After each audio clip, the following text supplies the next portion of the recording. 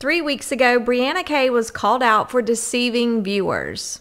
She was promoting a product on Instagram, a Head & Shoulders product that many people believe she does not use. She addresses the concern publicly. I was actually shocked by that. I was expecting her to just avoid, block, and delete.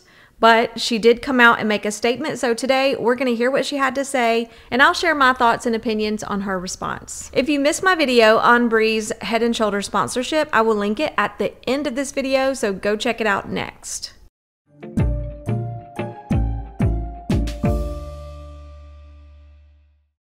Comes to partners, I only partner with whether it's a good or a service if I use it myself, if I absolutely love it, or if it is something that I know people in our community need to know about or would find so useful. Okay, so she just gave us her 2 reasons for promoting a product or service.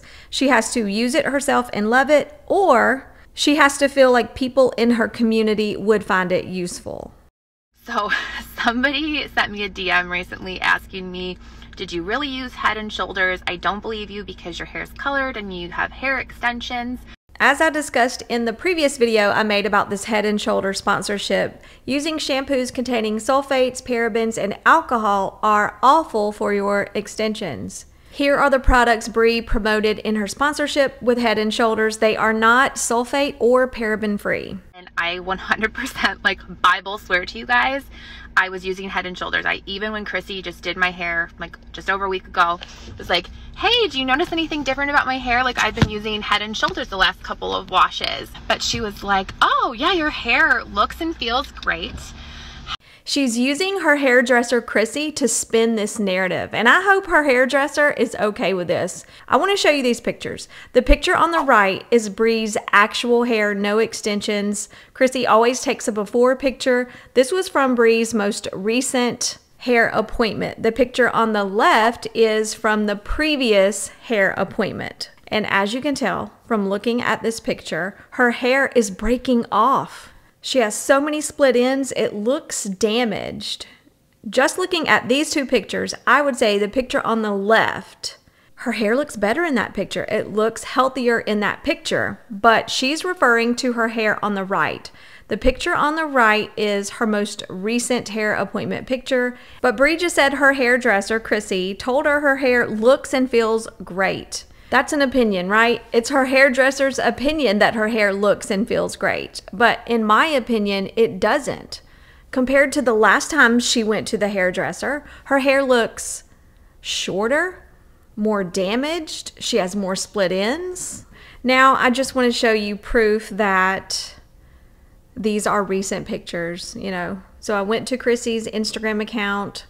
This is Bri. She always takes a before picture that was posted 6 days ago. That's the most recent picture.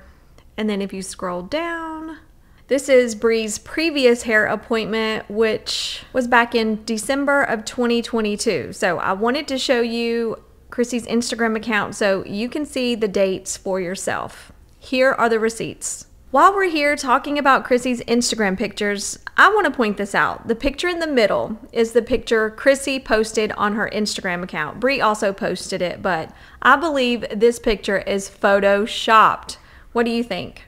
The picture on the right is the before picture of Bri, before she got her hair done. The picture on the left is just a random picture Bri posted on Instagram. In my opinion, the picture in the middle, the picture Bri's hairdresser uses to promote her business, is photoshopped. That's my opinion. And also, in my opinion, I think it's very deceiving for hairdressers, for anyone to Photoshop photos in order to promote their business or a product. Anyways, Head & Shoulders sent me particular bottles that they wanted me to use in the Instagram story and in the Instagram reel.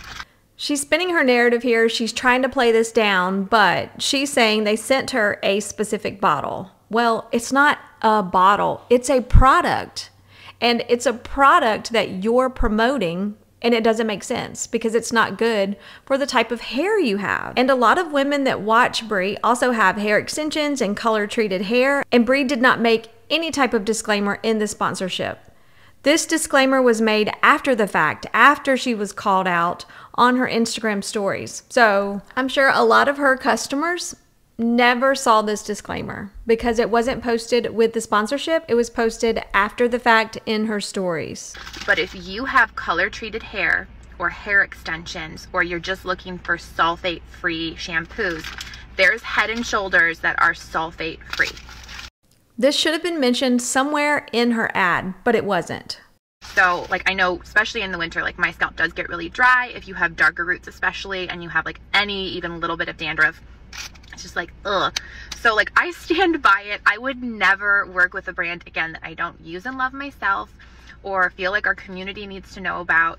And she posted a picture of the Head & Shoulders sulfate-free, paraben-free shampoo, which is probably the shampoo she uses if she uses Head & Shoulders. She wrote on the stories, use the sulfate-free kind if you have colored hair or extensions.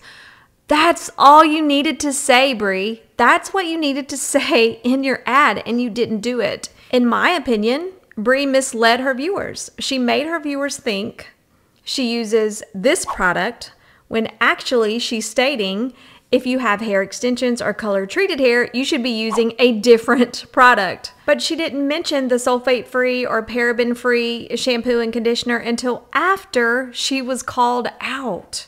I don't understand why sometimes everything you say or do gets ripped apart and criticized when you're just trying to share something cool that's pretty innocuous.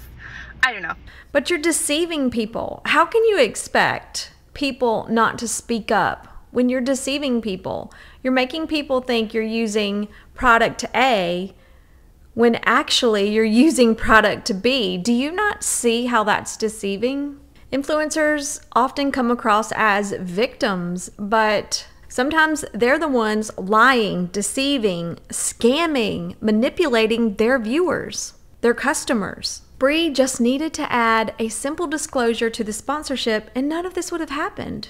She wasn't clear in these stories. She didn't specifically come right out and say, I use the sulfate-free shampoo, but she did say, if you have extensions and color-treated hair, you should use the sulfate-free shampoo. So based on that information, I'm assuming she doesn't use the product she promoted, the regular Head & Shoulders. She probably uses the sulfate-free, if she even really uses Head & Shoulders. She said she does, but some viewers feel like this was not a genuine ad. That's why influencers have to be careful about what they promote and how often they're promoting things, because you don't want to turn off your customers. You don't want to make your customers feel like you're just promoting things for a paycheck. A viewer sent me this comment. She's on stories defending her Head & Shoulders ad. She's claiming Head & Shoulders sent specific bottles they wanted her to use, proving she doesn't actually use it, right? She doesn't say she has other kinds they have, and doesn't say she uses the sulfate-free kind she's talking about in stories. Yeah, I agree with this. Brie was extremely vague, as always, and she never really said if she uses the regular Head & Shoulders or the sulfate-free. This Head & Shoulders sponsorship was messy in my opinion, and it doesn't have to be that way. If you're an influencer, promote products you love and use, and there's no confusion. Also, put a disclaimer. If you need a disclaimer, put a disclaimer. If you haven't seen the video I made about Brie's Head & Shoulders sponsorship, go check it out next. I'll link it at the end of this video. Thank you so much for watching. I'll see you soon.